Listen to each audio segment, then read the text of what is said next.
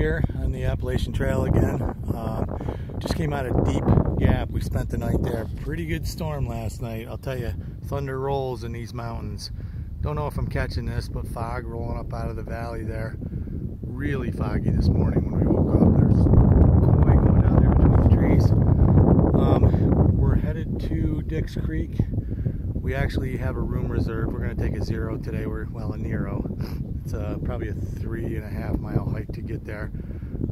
Anyway, we're going to go there, get a shuttle into town, get a hot shower, get some good food, wash up our clothes, clean up a little bit, and get back on the trail.